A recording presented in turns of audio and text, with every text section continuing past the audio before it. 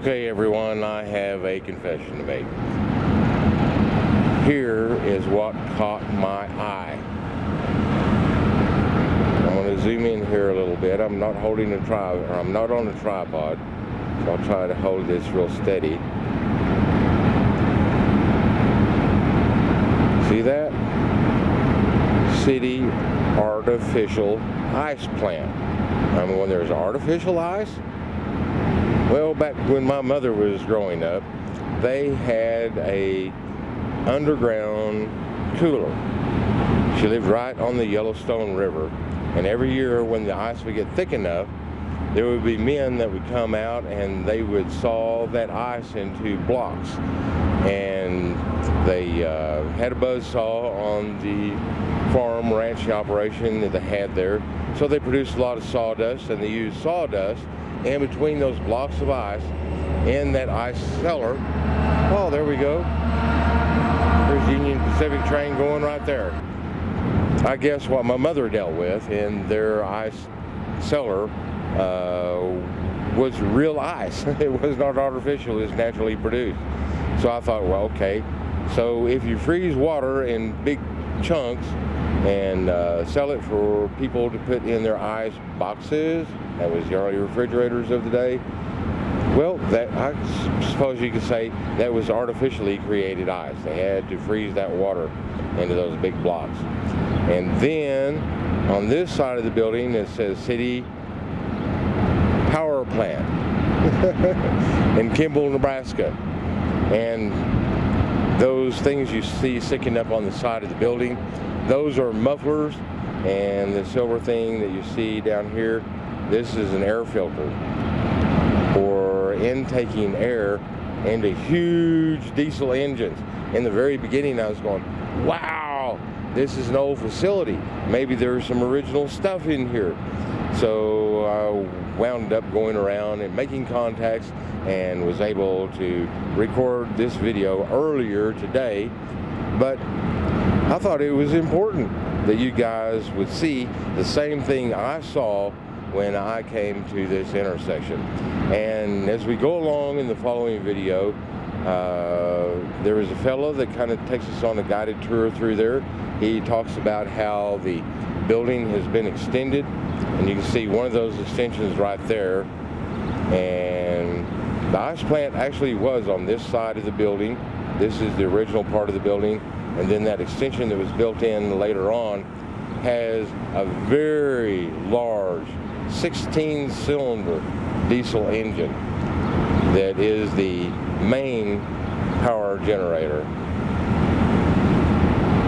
It was first put in, I believe, by some private investors. It was a privately owned company when all this was first built, but I believe it was something like 2 years later, the city actually bought it and operated it for quite some time, and it still belongs to the city, but it no longer supplies continuous power. Now in the video to follow, there will be a mention that the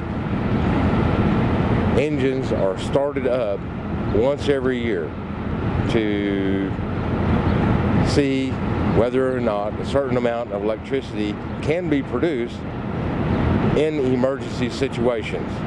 And you'll hear about some of that emergency situation later on in this video. I know it's going to be a long one. I'm going to have to find some way to cut down stuff, because I actually spent an hour in there covering all of the things that you're about to see. So if you're willing to hang in there, I sure do appreciate it. And once I get to editing this, I'll figure out exactly whether or not I need to split this up into one or more several parts. So I'll end it for here, and we'll continue on to the next segment. There you are, you're Larry, right? Yes. Okay, great. I'm glad that we were able to make contact. I met Nate a little bit earlier, and he told me about you. He currently works here, and he told me that you know more about the history of this building than possibly anyone that is still alive and Kimball. Yeah, there might be some others, but yeah, I know a lot. But you've taken a keen interest in Yes. researching, Yes. doing a lot of research I'm a at the history local buff, library. So. Yes. Are you a member of the County Historical Society as yes, well? I'm Okay. a board member of the Plains Historical Society. Okay, very well.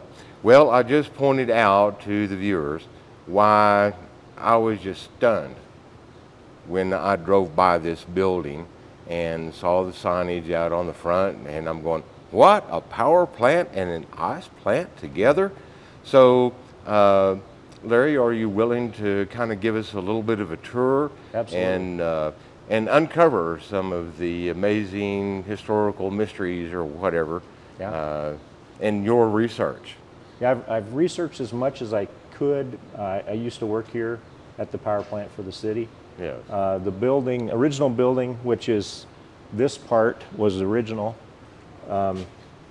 Say like from Yeah, where this pit is? Right, from the pit over to that wall and right where I'm standing. Okay. You can actually kind of see what, remnants probably of the about floor. 60 feet Yeah, probably. or so, and then we've got another 60 feet going this Yes. way, I guess, to the east wall. And I don't know what was all in here originally. It was the power plant and the ice plant. This room here was the generating area. Okay. From what I understand, it must have been steam powered, coal steam powered Okay. generator. It was very small output. I mean, compared to today, it was, Yes. you know, a little Honda generator would make more power. Yeah. Pretty amazing. And then in the upper area up there, I think was the ice plant. There's nothing of that Okay. still Where this original. ramp is. Yeah, over where this here. ramp is. Okay. I think this ramp and door was probably put in later because this Okay. room was probably isolated from the ice because this would have been hot and that would have Right. been cold. Right. And they got really thick walls. And then Okay. there's a door on the other side that went out to a loading area with a crane for the ice. Okay. And Well, there should be some sort of refrigeration coilage or something of that nature to build these huge blocks of ice. Yes. Which I think were somewhere around the neighborhood about 5.5 feet tall, and possibly 2.5 feet yeah. in width. And I actually just yesterday talked to a coworker where I work now that he said his mother actually came here and picked up ice with her grandfather. okay. And they said the blocks weighed 100 pounds, so whatever an ice block Okay. 100 pounds was. Right. And she remembers the big ice picks Yes. that drove into the sides to lift it. Oh yes. Yes. And they said it would last quite a while at home in Yeah. the ice box out at the farm. Yes. So- And so what I've always thought, and I guess what I've seen in photographs too, is they would make these huge ice blocks, and we'll probably see a little bit later on where there is a traveling crane. Crane, is that the proper Yep, term? that's okay. That would have lifted those blocks up, and then I was unsure as to whether there was a contractor then that would buy those big blocks and possibly saw it into pieces, in more Yeah, manageable pieces that I would do not- actually fit in people's ice scooters. Yeah, I do not know how that worked. I know he said they bought them as the 100-pound blocks, and Right. they would fit in their, you know, Yes. generally farm Yeah. ice box. Yeah. And I know there's other farms around here that had ice houses where they would put large blocks of ice in. Yeah. But yeah, I don't know. I know they, in one of the engineering things I saw, it actually stated who won the contract that year for ice delivery. So they contracted out the delivery. Okay. Yeah. So- That's what I was kind of Yeah. thinking of, where And I the don't big know- blocks wind up being smaller blocks, Yeah. small enough to fit into people's. Yeah, and I don't know if they broke them down here or if they broke them down. Right. Out Right. there, I Well, it do sounded know. like the woman would come here to do that, so maybe they Yeah. did have some in-house pickup. Yeah. All right. Well, and so there's really nothing left of Nothing any left of that of the original. refrigeration. The oldest Okay. things here are probably the crane, you know, and of course this Okay. part of the structure. Right. Where we're standing used to be power units. I saw pictures that are in the historical county book Yeah. where there was like 4 different units in here, smaller ones Yeah. from the 20s and 30s. Okay. And then when that part of the building was added where we have 4 power units now. That was added in 30 or 31. I see. And there was 2 power units or generating units put in then, a 5-cylinder and a 3-cylinder. Okay. And the last one of those was taken out in the 60s when the 2 on the right were put in. Okay. But it hadn't run in years. There is one of that type of unit actually still in existence in Wisconsin, and they run it at the state fair or something. Huh. And okay. It takes a lot of air pressure to start it. These are started with compressed air. Okay. These you can start on about 100 pounds to 150 pounds of compressed air. That one takes 1,000 pounds of compressed air. Oh, wow. So you got to have a pretty good compressor to get there. Yeah, and then you had to drive that compressor with something those engines were built with their own compressor. Okay. But once you lost air, you had no way of building it back up. There you go. They built up that pressure. And that's why they put 2 in the there, so they could hopefully always keep one running so they could build air. Makes sense. Makes sense. But then later they were taken out and these more modern units put in. Right, right. Now the original equipment, they would not have been as large as this. And it looks to me like there are turbochargers on all of these engines. Would those engines have been turbocharged as well? No, the earlier ones wouldn't have been. The ones that used to sit here were 2-stroke diesels, and they were all naturally aspirated. Okay. That company did later make some supercharged ones, but I never saw any evidence that they had any of those here. Okay. And then when they put this unit in, which is the oldest one here, Superior, this was before White Bottom, so this is a, I can't remember the company that owned Superior then. National Supply is who owned Superior at the time. Okay. And Superior's been around since the early ages of piston engines. A lot of single-cylinder engines used on farms were Superior. Oh yeah, like in the hit and miss engines. Hit and miss engines. They made a lot of stuff like that. Yeah, yeah. But these were some of their largest ones, and they built these from the 40s clear through into the 70s. And it was basically the same design. Okay. And they went all over the world. I had records where they were in North Africa and South America. They went everywhere. Okay. Do you think these were engineered specifically for the generation of electricity, or would they I do believe these are, because these engines, from what I can tell, were never used in a ship. Okay. These were only generating engines, and they were not used in locomotives either. Okay. The company that made the other 2 engines that were over here, some of their engines were railroad engines. I see. So, but these are all the basic same size. But as the newer ones were built, they had larger turbos, larger injectors, larger intercoolers, and so they have more output. I see. So this has the lowest output of anyone that's still in the building. I see. Compared to these, and these 2 were put in next as a pair, and then the last 2 as a pair. Okay. And, now I have seen similar generators before. As a matter of fact, I have a video of steam-powered generator, and actually there were 4 units that provided all the electricity that was needed for a copper smelting plant. Oh, right. And that used to be in Oklahoma. And that's probably what was something like that was probably what was in here first when it was coal-fired steam. Yes, yes. But just the size of these generator units look much like what was being used at that refinery. Right. I noticed just by looking at some of the wiring on these generators, it appears to me that that is 3-phase of alternating current rather than DC current. Yes. So they basically it's not really a generator, it's an alternator. Well, and that's a generator. Yes, and that's the DC exciter, right, that runs the AC alternator in order to keep the AC alternator going. From the control panel, you control only the exciter, and it controls the alternator. Yes, yes. And then these generate 2400 volt 3-phase. That's what the rate they generate at. All right. All 6 units in here are, well, no, the the big Cooper generates at a higher one, and it's Okay. because our grid here in town, they raised the voltage. Okay. Town used to be 2400 volt everywhere, Okay. and then stepped it down. Now it's you're going to test me here. Can't remember the voltage. 13470 or something it is Okay. now, and that's now, what. would that be on each hot leg?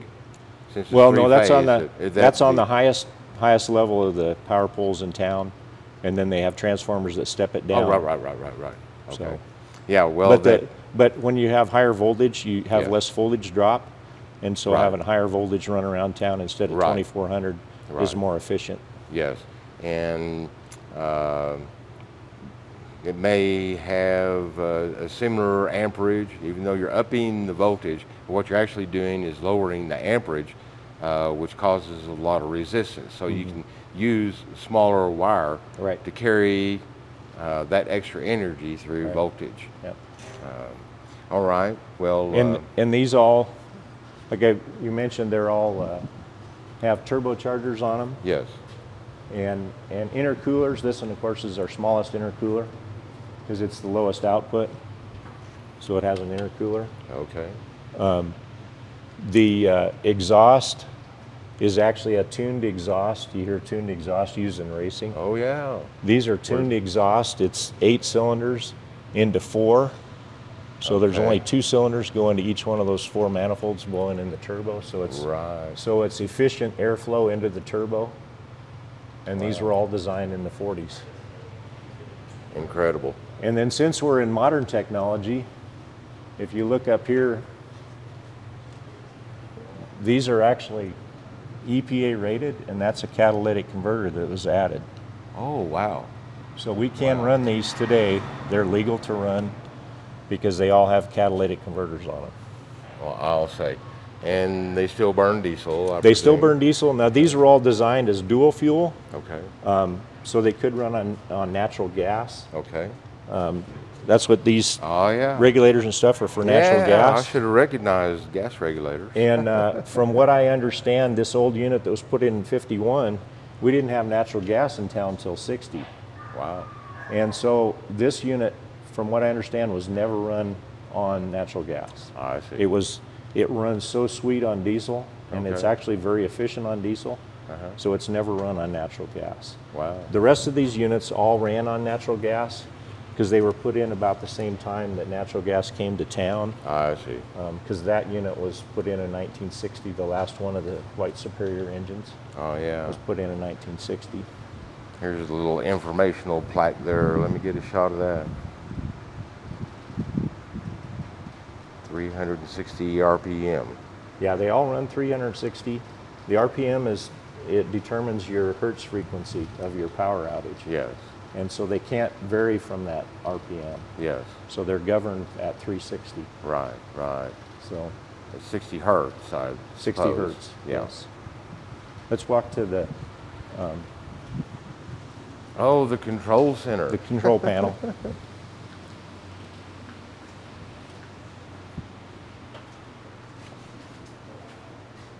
This is the control center for the generators, the 5 here, Yes. and then this one was added for the large Cooper on the other side Okay. that controls it.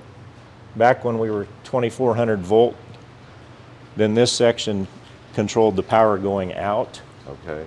and now it's done in a switchgear building behind us. There used to be an automatic control here Okay. to run town, so it would maintain the 60 hertz in the output, and it could adjust certain engines to Yeah. keep that. The old engine, it doesn't have any automatic control, so they would just basically set it for one level and then the other ones would balance. I see. And then there used to be tags on these, and these were the outgoing, because there used to be like 9 circuits out of the building. Uh-huh. And now town doesn't have that many because the higher voltage doesn't have to have that many circuits. Oh, okay. And so they had feeders. This had up here is still one tag, up to feeder 8 there. Okay. So that was the 8th. And there was 9 coming out of this building. And then, hospital's kind of important, so they actually kept track of what just the hospital used. Yes, yes. So, And keep that circuit alive by all costs. I see he's let the battery go dead. There's 2 clocks on the wall. Oh, yes. One of them's run off the power. The other one is a very accurate battery operated clock. Okay. And so if your hertz frequency gets off very much, your time will either advance or retard. Yes. And so they would actually compare clocks every day. Wow. So, Got a better way to do it now. right. Got a better way Well, that's the old way to do it. Wow. And since this was one of the only buildings in the city, we also, at the time, they monitored water pressure. So this is the city water pressure too. Now, before I ever came into the building, I saw that there was still existing air intake and exhaust Yes. on the outside of the building.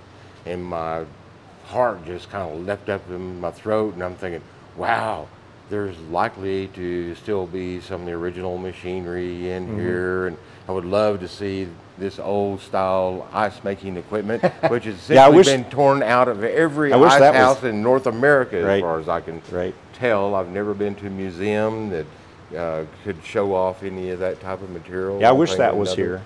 Yes, yes, I wish yes, that was yes. here. And but once I came in here and discovered that there is a reason why the machinery has been updated in this building over a period of time. And I don't know when the ice machinery was taken out. Yeah. I believe it was clear into the 40s. Yeah. That it was still here. Yes. I think the last engineering report that I saw was in the late 30s, where they had contracted for hauling ice. Okay. And you know, rural electrification hadn't happened everywhere, even by the 40s. Right. So they still needed ice out in the country, and we're in a pretty rural area, so ice was still in demand. Definitely. So, well, now there is a reason. Well, like we say, up through the 60s, 70s, statewide electrical grids had not really been put in place. There are a lot of towns that were still using their own generators to supply electricity for a limited region around the town generally. Yeah. Sometimes there would be co-ops that would form and have generation stations in several small towns that might be tied together. Yeah. And then that way they didn't have to have duplicate standby power at each individual location. That's what I've learned by researching the RFO, I think, co-op thing that Franklin Delano Roosevelt put into play. Yeah. Now, in researching the early stages of this place was started in like 1914, and it was a private interest. Yes. And they actually had competition then. The creamery here in town had their own generating equipment to generate electricity, and they didn't make ice, which I thought was funny because you know you still need.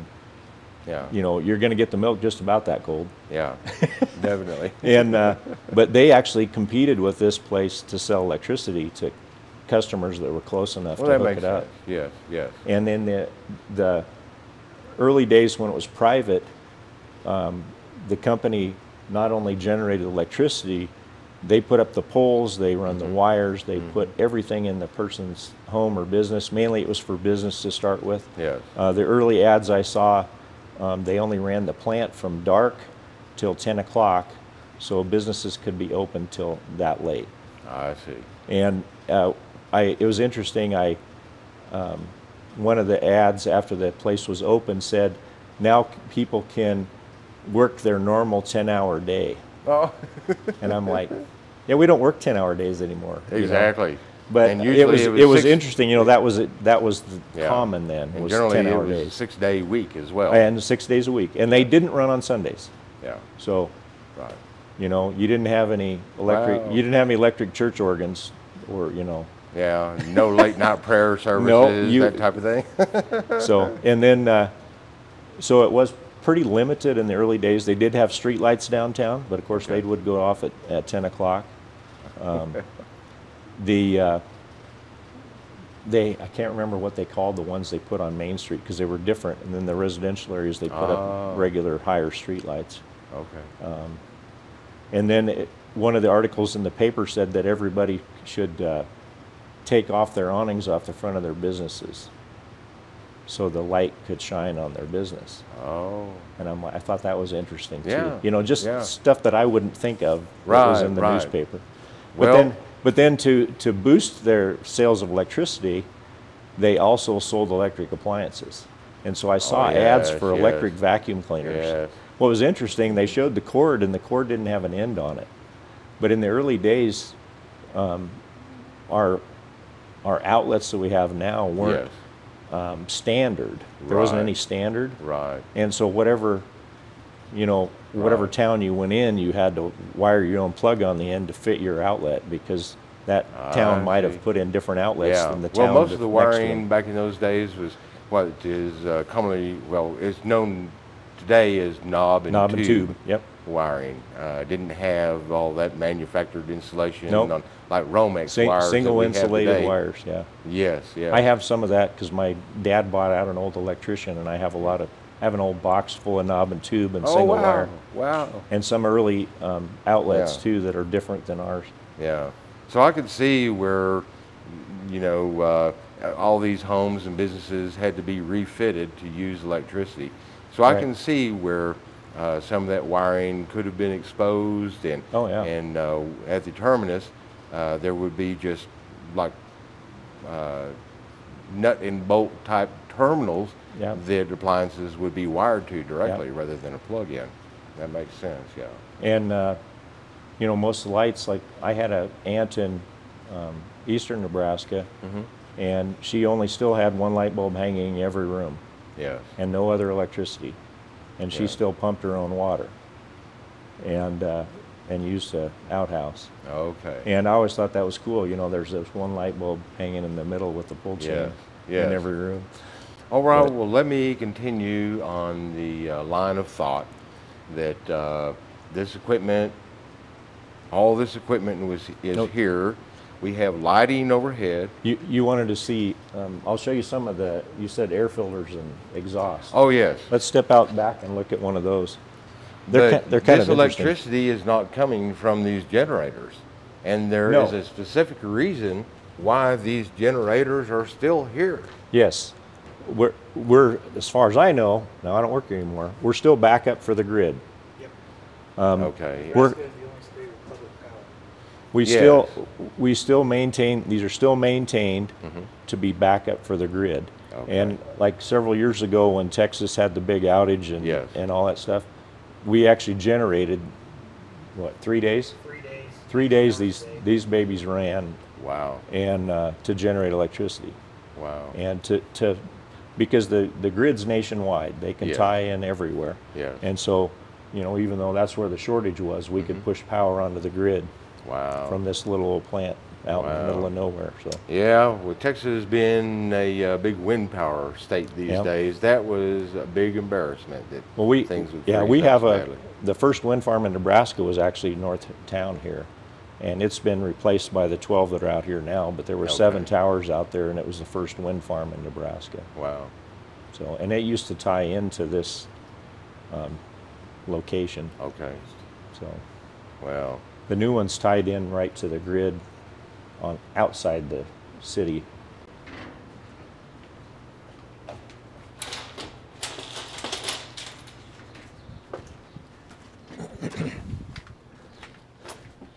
So we got some of the air cleaners and exhaust right here, okay. and Oh, the sun's going to be in a terrible position. Let me get over this way. Now we can see them. now those exhausts are new because they are the ones with the catalytic converters built into them, Yes. and so they are not the originals. Okay. The only one that has its original exhaust is the one over there with the catalytic converter inside the That we building. saw earlier. Yeah, Okay. and it's just a straight pipe. It didn't have a muffler on it.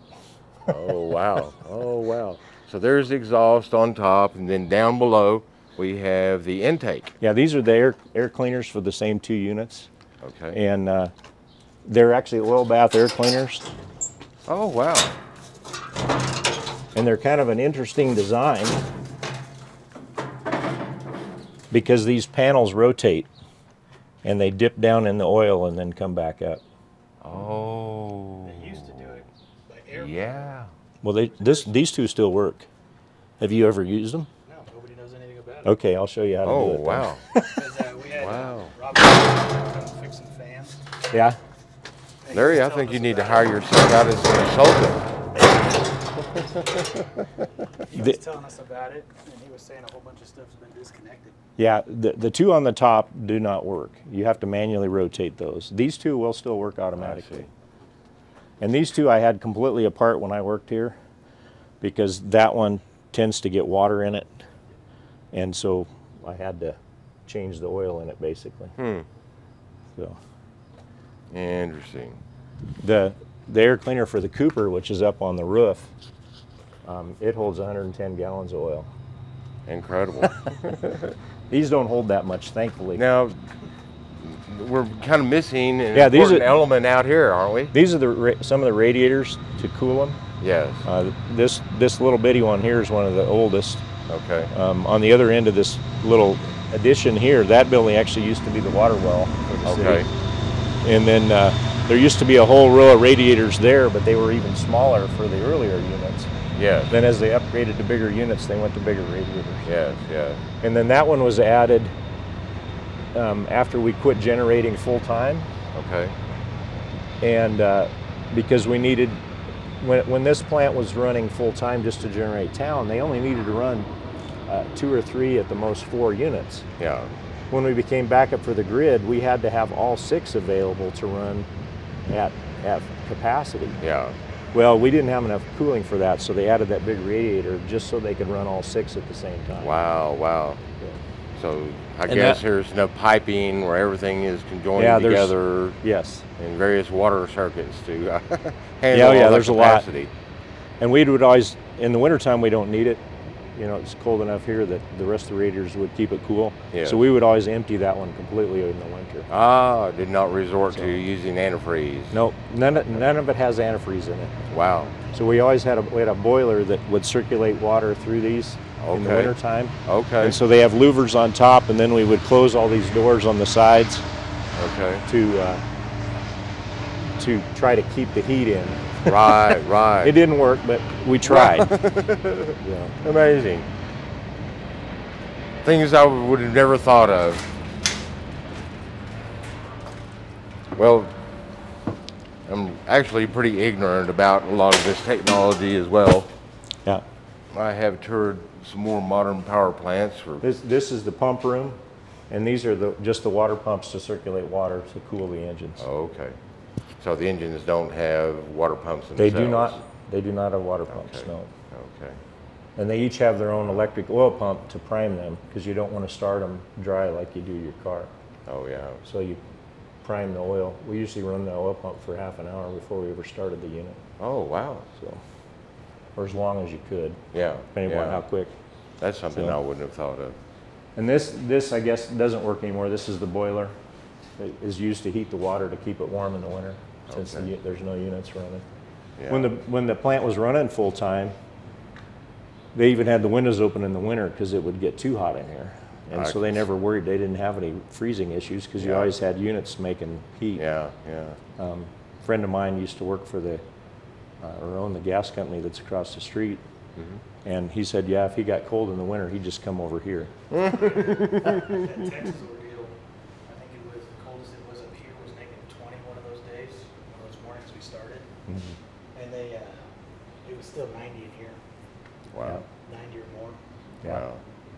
And the noise must be deafening in here Yeah. when these engines are all I've running. taken videos with the units running, Yes.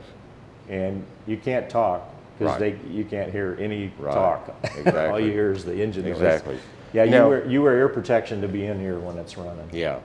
Well, since these units are still acting as an emergency backup for shortages on the grid and all, and it's the state of Nebraska that is driving that initiative, not only in this community but other communities Yes. who have similar Yeah. deals. Well, I understand And some of them have, you know, more modern units. Yes. And so they are the ones they call first.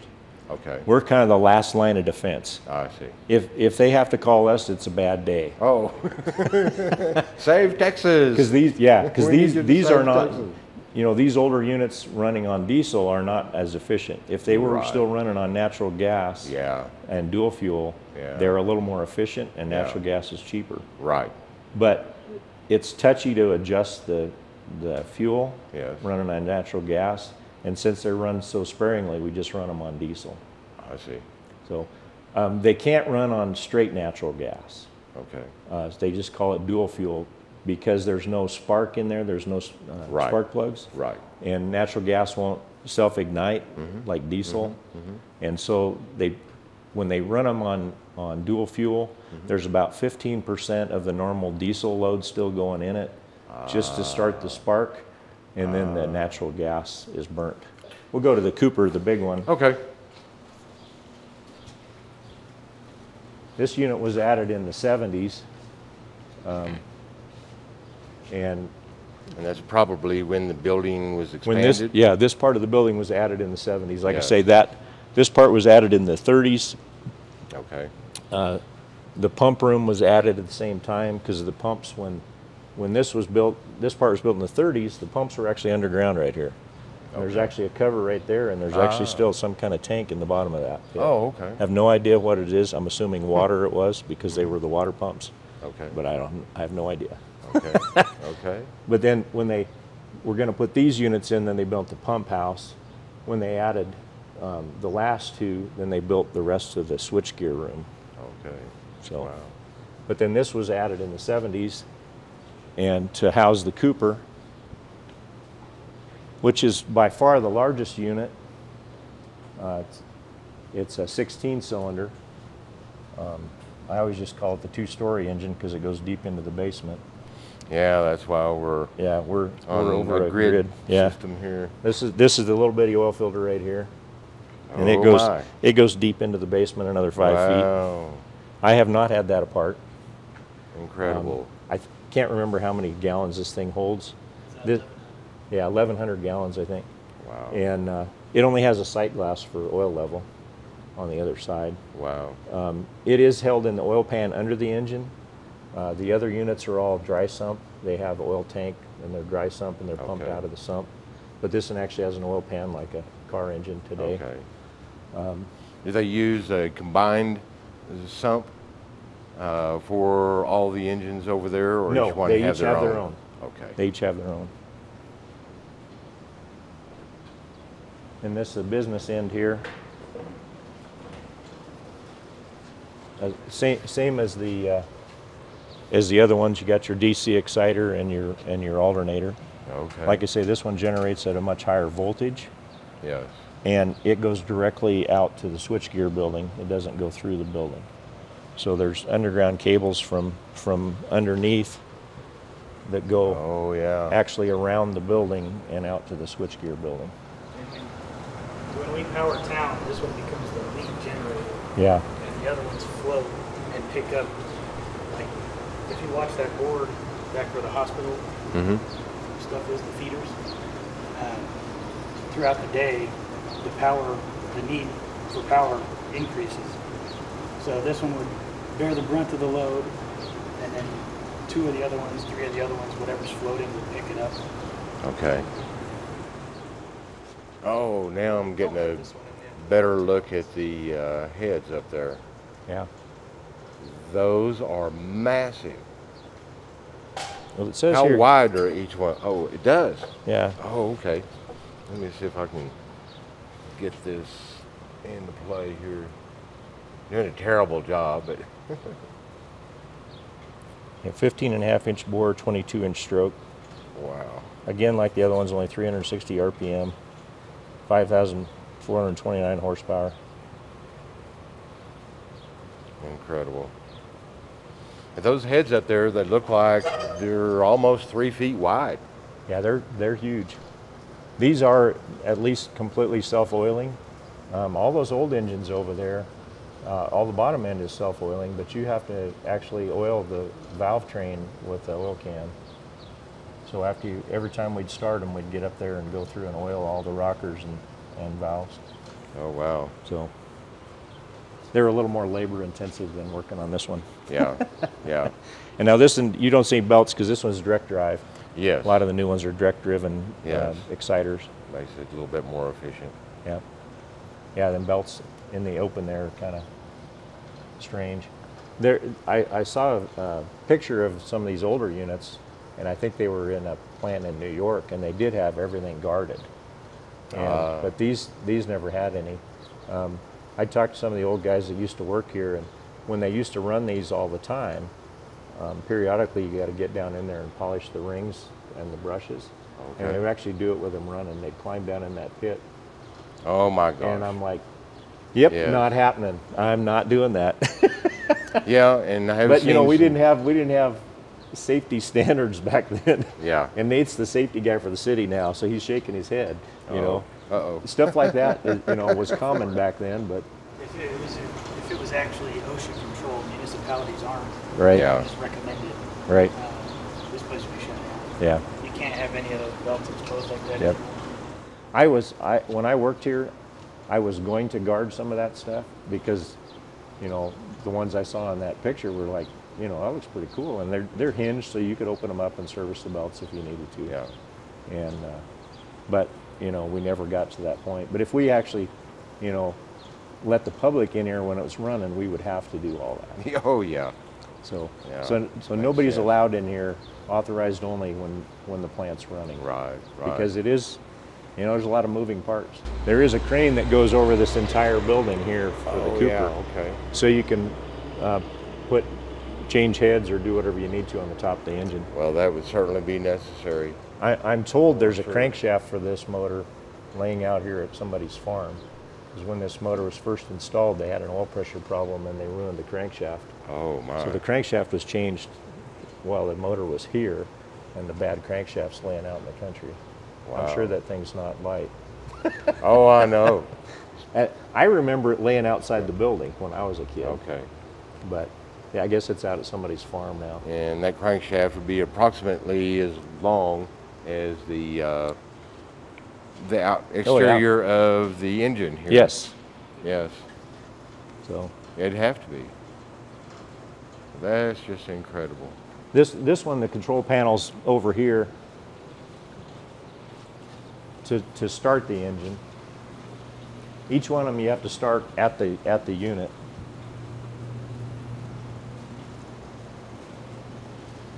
So we have a control panel for it.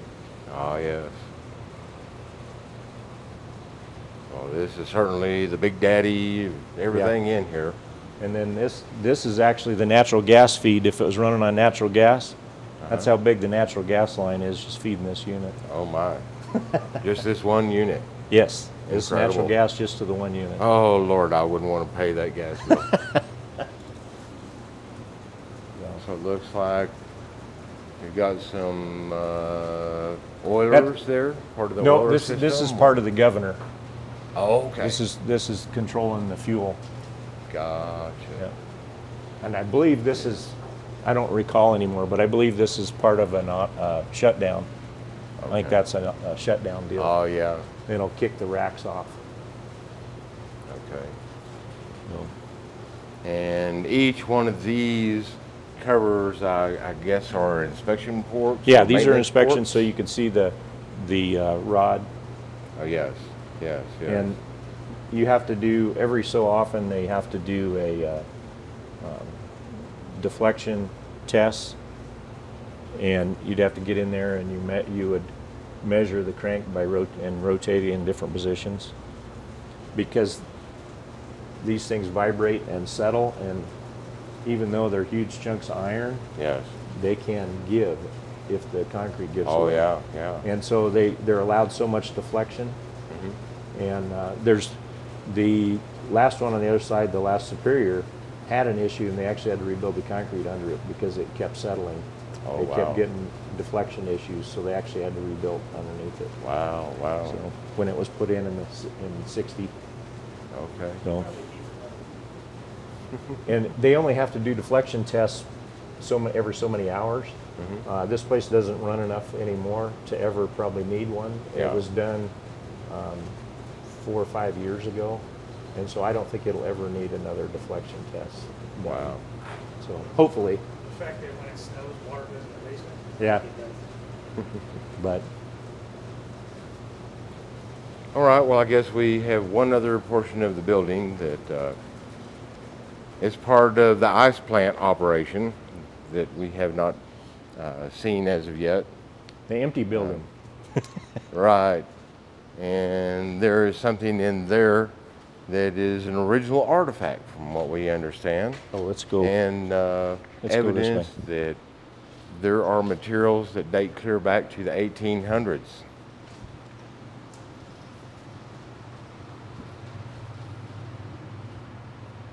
And there is a crane above every engine. There's a beam straight above every engine. Since these are inline engines, they only need one beam. So there's a crane, so if they had to lift a head off or anything, they could do it Okay. off each individual engine. Yes.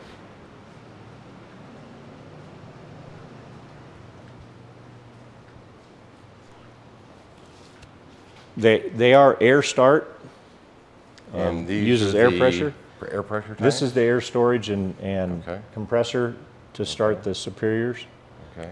And the Cooper has its own compressor and storage. Okay. And And they I are see tied together if one of them leaks. they're all fixed up so that any moisture which collects through that compressing process can be drained out of the Right. bottom, and there's Yep. hoses that carry it to the outside. Yep. The offices are behind that wall. There's 2 offices. Okay. And then this room is what I believe was probably both their maintenance area and where they loaded ice. Okay. Because I'm believing the ice room was up on this raised area that's kind of insulated from the rest of the building. That's where the water was frozen to create the ice. And this was the only doorway, from what I can tell. Okay. Because the early pictures have a solid wall there, and then they had a garage door here, basically. Okay. And then overhead, they have a crane, which I'm assuming is what they loaded the ice blocks with. Yes. Now, this may not be the original crane itself, the electric part of the crane. Yeah. But this baby's old, and it still works. But it may not be the original, but I believe all the rest of the gantry is probably original. And yes. as we discussed earlier, there's places on here where it says Carnegie on the steel beams. And so they're believing they're at least from the late 1800s. I don't know if you can see that Carnegie on that steel, but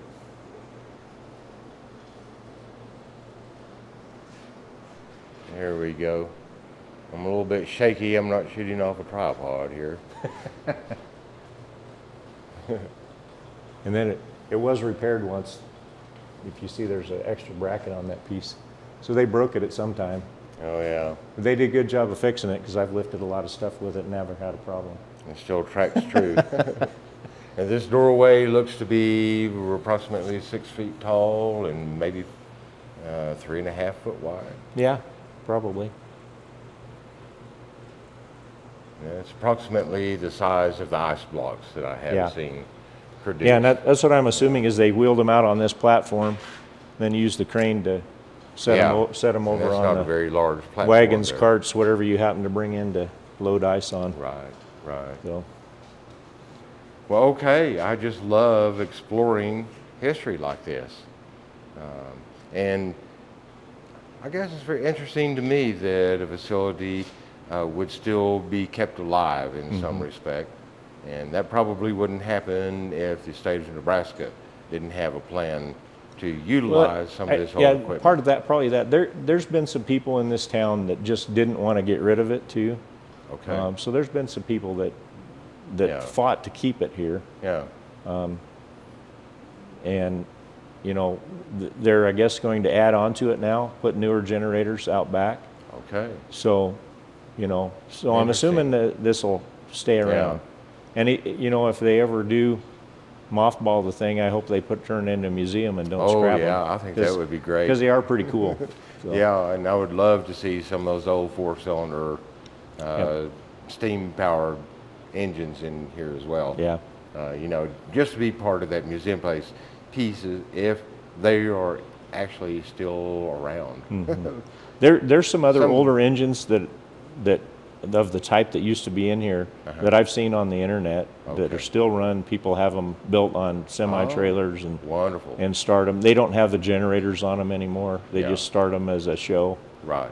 And but there's still some of the earlier ones around. And as I mentioned to you yesterday when I talked, the Pine Bluffs, which is 18 miles west of us, they have their old museum, and it's in the original power plant building. And they have 2 of their units in there, their early diesel units in there. Wow. So, and they're 4-cylinder units, and they're all still complete, but they took out all their controls and all that stuff and built a museum in there. Oh, okay. So they're, but I would almost guarantee you if you would hook them things up to fuel and had air to start them, I bet you they would run. Oh, I know. I have some friends who are into the hit and miss engines. Yep.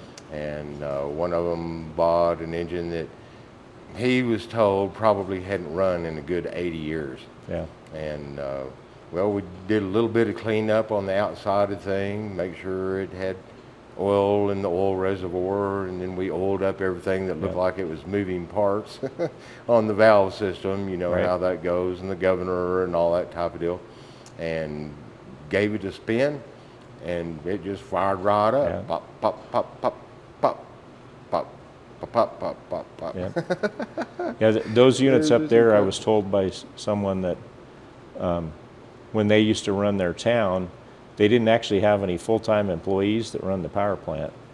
Wow. And the fire department was in the same building, and basically the fire department ran the power plant.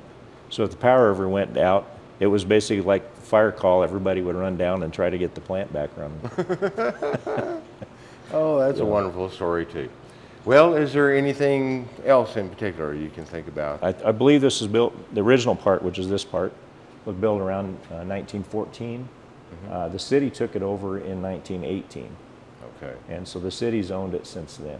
I see. It was originally started as a private venture from the, I don't remember the names, but it was a man from Denver and a man from Cheyenne that came and like canvassed the community to see if they would be willing to basically buy electricity if they put it in. Yes. So they actually built the original facility for electricity and ice. Wow. And then the city took it over.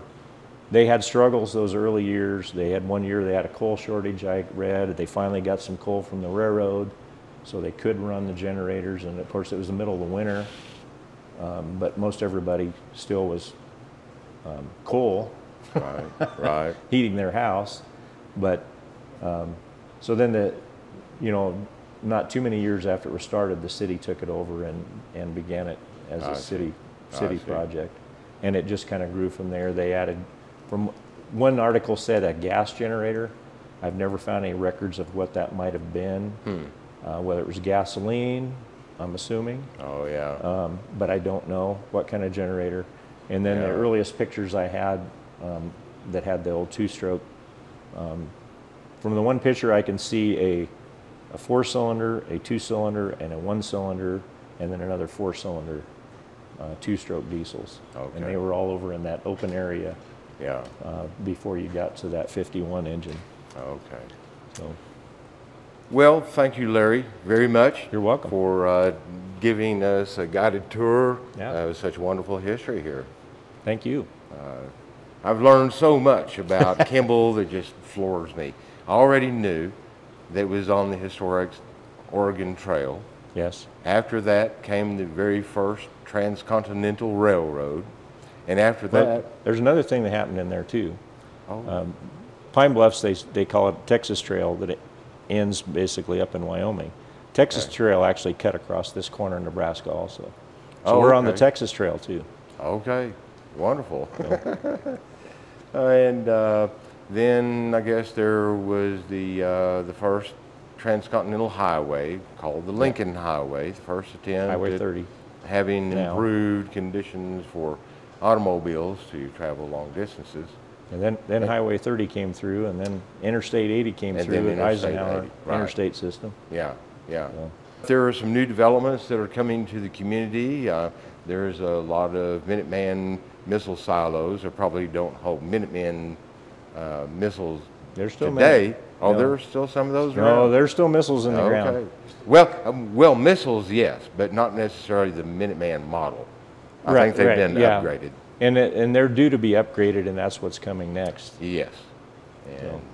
there'll be over 10,000 people There'll be a lot of in people. various phases of that project, Yes. and that's predicted to last probably 15 years the way the government operates anymore. Right. Yeah, they estimate 10, so it'll be 15. Yeah, that's what I was saying. All right, well, thank you once again. You're welcome. For being such a wonderful host.